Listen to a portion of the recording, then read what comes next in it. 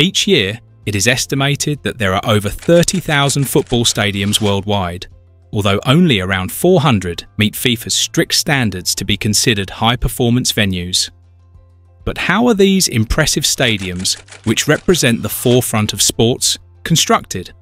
To better understand, let's take a tour of some of the most modern stadiums today. The history of football stadiums dates back to the 19th century, when the sport began to gain popularity in England.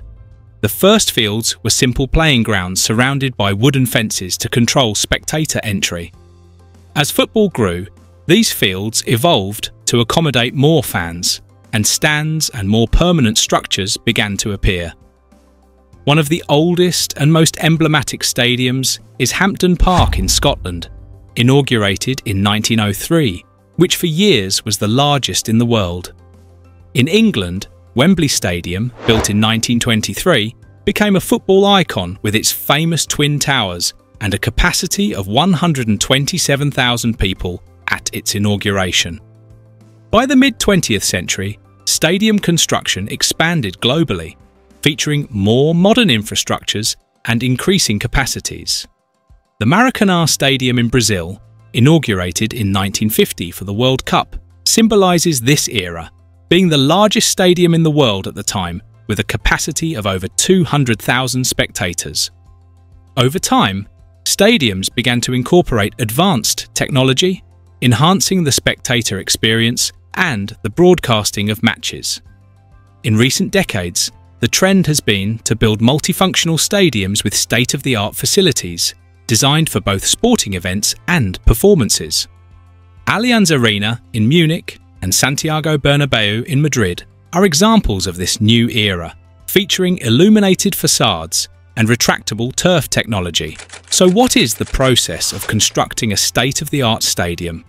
The construction of stadiums begins with the designs and blueprints, where architects and engineers collaborate to create a stadium that is not only striking but also efficient and resilient, capable of supporting hundreds of thousands of enthusiastic fans jumping.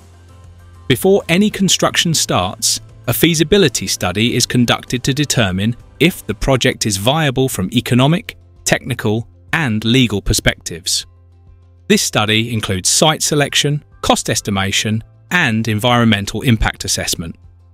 Next, architects and designers develop detailed stadium plans, covering the arrangement of the stands, the design of the playing field, the structure of the roof, spectator facilities such as locker rooms, VIP areas, press zones, and evacuation areas. Additionally, aesthetic and symbolic aspects that may represent the team or the city are considered. Meanwhile, structural engineers are responsible for designing the stadium's framework, ensuring it can withstand heavy loads like the weight of spectators and potential seismic movements. They also decide on the types of materials to use, such as steel and concrete, which are among the most durable, to support the forces exerted by the spectators. The next step in construction is site preparation, a fundamental stage that employs heavy machinery to perform tasks that can generally take several months. This process includes demolishing existing structures, diverting public utilities, and levelling the ground. If the stadium design includes underground levels, such as parking lots, locker rooms, or movable turf, corresponding excavation is carried out. This phase is crucial, as any errors in site preparation could compromise the stadium's future stability. Once the site is ready, the construction of the main stadium structure begins, starting with the foundations, which are essential for supporting the entire complex. Depending on the soil characteristics, different types of foundations may be used, such as concrete slabs or deep piles that can exceed 20 meters in depth. The next step involves erecting the columns and beams that will form the main structure. At this stage, key elements like the stands, stairs, and access ramps begin to take shape. For this work, thousands of tons of steel are used, and the structures are typically assembled using large-scale bolts. This allows for future removal or modification of structures in a more economical and efficient manner. In modern stadiums, Installing a roof is essential to ensure that events can take place without interruptions caused by adverse weather conditions. The roof is placed after completing the main structure. Some of these roofs are retractable, adding an extra level of complexity to their construction, as they require a higher budget and advanced technology. In addition to protecting spectators, these roofs play a fundamental role in maintaining the turf, ensuring it remains in optimal condition for play. Only in these roofs can up to 10,000 tons of steel be used for their construction, equivalent to the weight of 52 Boeing 747 airplanes. In the next stage of the project, the stands where spectators will be seated are constructed. These stands are built in sections, paying special attention to ensuring that all rows offer excellent visibility of the playing field. Generally, they are designed in rectangular or circular shapes, maximising all possible angles so that the public can enjoy the spectacle. The inclination angle of the stands is a crucial aspect. If it is too steep or too shallow, it can significantly affect the clarity with which the playing field is observed. For this reason, architects devote special care to this area of the project, ensuring that each spectator's visual experience is optimal.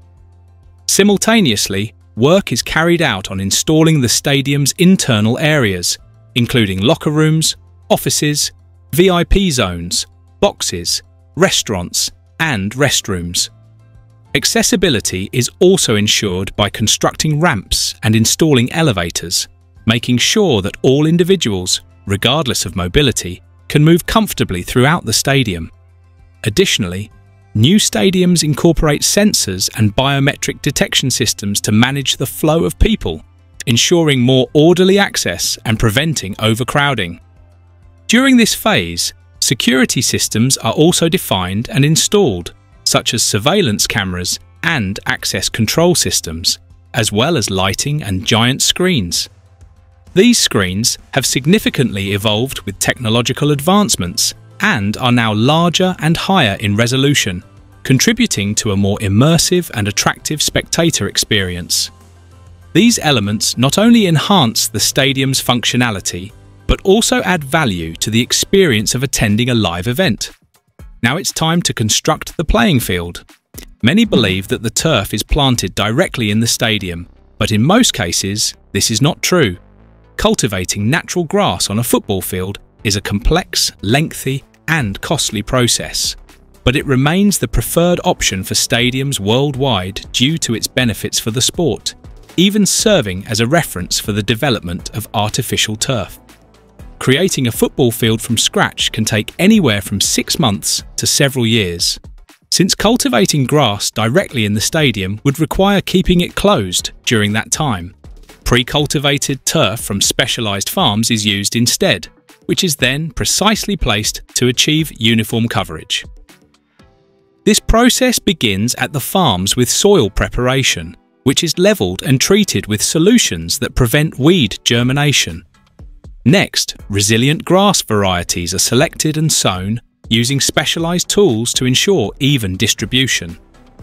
During growth, the turf receives continuous care, including fertilisation, irrigation, and regular mowing to keep it dense and healthy. Once the turf meets all requirements, it is cut, rolled, and stored for transport.